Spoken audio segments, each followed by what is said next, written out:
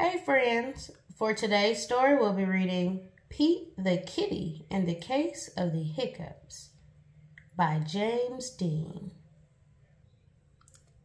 Hiccup! Oh no, Pete has the hiccups. Hiccup! Hiccup! Pete asked Grumpy Toad, "How do I stop my hiccups?"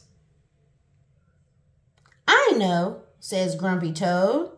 "You stand on one foot." Pete stands on one foot. Hiccup! Pete still has the hiccups. Pete asked Callie, "How do I stop my hiccups?" "I know," says Callie. "You stand on one foot and hop up and down." Pete stands on one foot and he hops up and down. Hiccup, hiccup. Pete still has the hiccups. Pete asks Gus, "How do I stop my hiccups?" "I know," says Gus. "You stand on one foot and hop up and down and sing a song." Pete stands on one foot. He hops up and down. He sings a song. Hiccup, hiccup, hiccup. Pete still has the hiccups. Pete asks Bob, "How do I stop my hiccups?" "I know," says Bob. "You stand on one foot and hop up and down and sing a song and rub your belly," says Bob.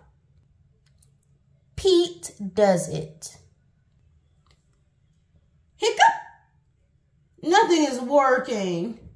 Pete still has the hiccups. "Now go ask Mom," says Bob. Pete asks Mom, "How do I stop my hiccups?" "I know," says Mom. You take a deep breath. Pete takes a deep breath. Hold your breath and blow it out, says Mom.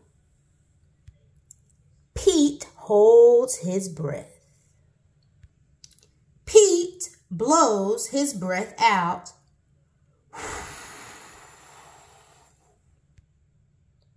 "That's it?" Pete asks. "That's it," says Mom. Pete waits. And he waits. And he waits. The hiccups are gone. Moms are so smart. The end. Hey friends, if you enjoyed reading Pete the Cat with me or just listening, be sure to hit the like and subscribe button. Also, share this channel with your friends. Bye-bye.